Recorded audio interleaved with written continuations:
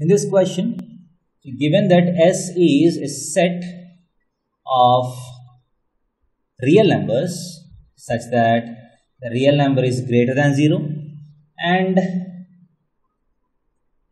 x satisfies this equation 2 times mod root x minus 3 mod plus root x times root x minus 6 plus 6 is equal to 0.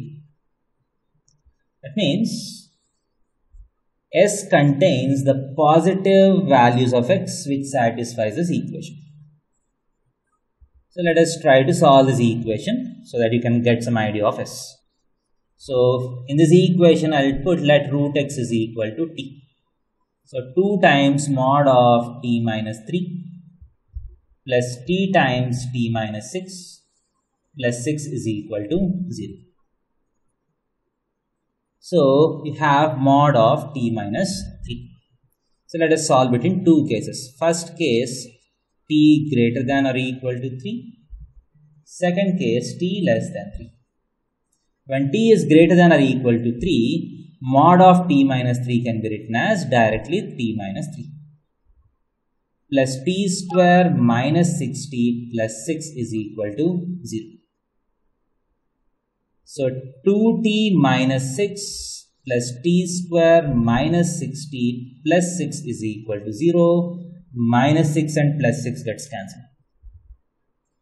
So t square minus 4t is equal to 0. T times t minus 4 is equal to 0. T is equal to 0 or 4.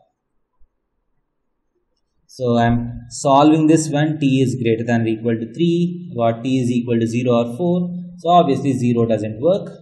So the answer is one of the solution is t is equal to 4. So if go to this, if t is less than 3, mod of t minus 3 is 3 minus t. Mod of t minus 3 is 3 minus t. So 2 times 3 minus t plus t square minus 6t plus 6 is equal to 0. So t square minus 6t minus 2t is minus 8t plus 6 is plus 12 is equal to 0. So this is 6 2s are. So t minus 6 times t minus 2 is equal to 0. T is equal to 2 or 6.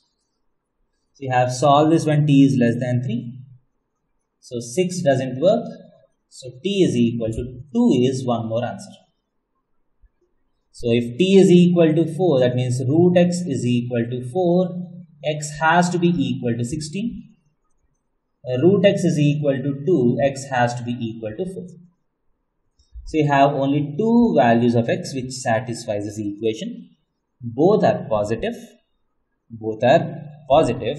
So x has exactly 2 elements is the answer to this question. Thank you.